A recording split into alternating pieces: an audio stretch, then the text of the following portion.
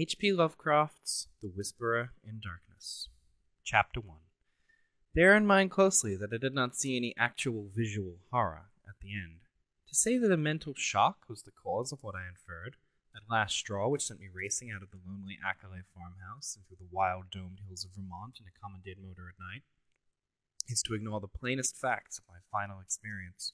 Notwithstanding the deep things I saw and heard, and the admitted vividness the impression produced on me by these things, I cannot prove even now whether I was right or wrong in my hideous inference. For after all, Accolade's disappearance establishes nothing. People found nothing amiss in his house, despite the bullet marks on the outside and inside. It was just as though he had walked out casually for a ramble in the hills and failed to return. There was not even a sign that a guest had been there, although those horrible cylinders and machines had been stored in the study. That he had mortally feared the crowded green hills and endless trickle of brooks, among which he had been born and reared, means nothing at all either, for thousands are subject to such morbid fears. Eccentricity, moreover, could easily account for his strange acts and apprehensions towards the lost. The whole matter began, so far as I am concerned, with the historic and unprecedented Vermont floods of November 3rd, 1927. I was then, as now, an instructor of literature at Miskatonic University in Arkham, Massachusetts, and an enthusiastic amateur student of New England folklore. Shortly after the flood, amidst the varied reports of hardship, suffering, and organized relief which filled the press, there appeared certain odd stories of things found floating in some of the swollen rivers, so that many of my friends embarked in curious discussions and appealed to me to shed what light I could on the subject. I felt flattered at having my folklore study taken so seriously, and did what I could to belittle the wild, vague tales which seemed so clearly an outgrowth of old rustic superstitions. It amused me to find several persons of education who insisted that some stratum of obscure, distorted fact might underlie the rumors. The tales thus brought to my notice came mostly through newspaper cuttings, though one yarn had an oral source and was repeated to a friend of mine in a letter from his mother in Hardwick, Vermont. The type of thing described was essentially the same in all cases, though there seemed to be three separate instances involved, one connected with the Winooski River near Montpelier, another attached to the West River in Windham County beyond Newfane, and a third centering in the Passumpsic in Caledonia County above Lyndonville. Of course, many of the stray items mentioned other instances, but on analysis they all seemed to boil down to these three.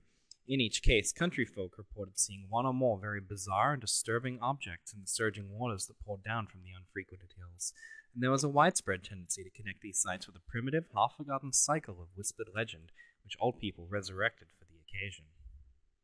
What people thought they saw were organic shapes, not quite like any they had ever seen before. Naturally, there were human bodies washed along by the streams in that tragic period, but those who described these strange shapes felt quite sure that they were not human, despite some superficial resemblances in size and general outline. Nor, said the witnesses, could they have been any kind of animal known to Vermont.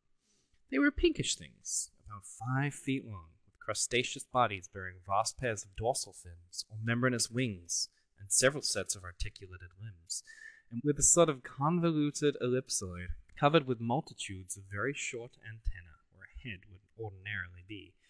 It was really remarkable how closely the reports from different sources tended to coincide, though the wonder was lessened by the fact that the old legends shared at one time throughout the hill country furnished a morbidly vivid picture which might well have colored the imaginations of all the witnesses concerned. It was my conclusion that such witnesses, in every case naive and simple backwoods folk, had glimpsed the battered and bloated bodies of human beings or farm animals in the whirling currents, and had allowed the half-remembered folklore to invest these pitiful objects with fantastic attributes. The ancient folklore, while cloudy, evasive, and largely forgotten by the present generation, was of a highly singular character, and obviously reflected the influence of still earlier Indian tales. I knew it well, though I had never been in Vermont, through the exceedingly rare monograph of Eli Davenport, which embraces material orally obtained prior to 1839 among the oldest people of the state.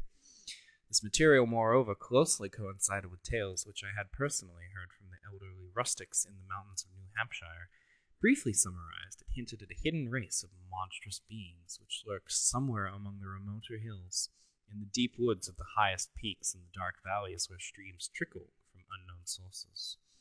These beings were seldom glimpsed, but evidence of their presence were reported by those who had ventured farther than usual up the slopes of certain mountains or into certain deep, steep-sided gorges that even the wolves shunned.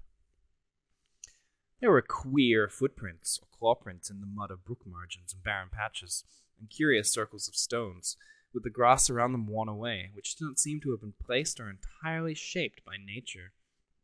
There were, too, certain caves of problematical depth in the sides of the hills, with mouths closed by boulders in a manner scarcely accidental, and with more than an average quota of the queer prints leading both towards and away from them, if indeed the direction of these prints could be justly estimated. And worst of all, there were the things which adventurous people had seen very rarely in the twilight of the remotest valleys, and the dense perpendicular woods above the limits of normal hill climbing. It would have been less uncomfortable if the stray accounts of these things had not agreed so well. As it was, nearly all the rumours had several points in common, averring that the creatures were a sort of huge light red crab, with many pairs of legs and with two great bat-like wings in the middle of the back. They sometimes walked on all their legs, and sometimes on the hindmost pair only, using the others to convey large objects of indeterminate nature. On one occasion they were spied in considerable numbers, a detachment of them wading along a shallow woodland watercourse 3 abreast in evidently disciplined formation. Once a specimen was seen flying, launching itself from the top of a bold, lonely hill at night, and vanishing in the sky after its great flapping wings had been silhouetted an instant against the full moon. These things seemed content on the whole to let mankind alone, though they were at times held responsible for the disappearance of venturesome individuals, especially persons who built houses too close to certain valleys or too high up on certain mountains. Many localities came to be known as inadvisable to settle in, the feeling persisting long after the cause was forgotten.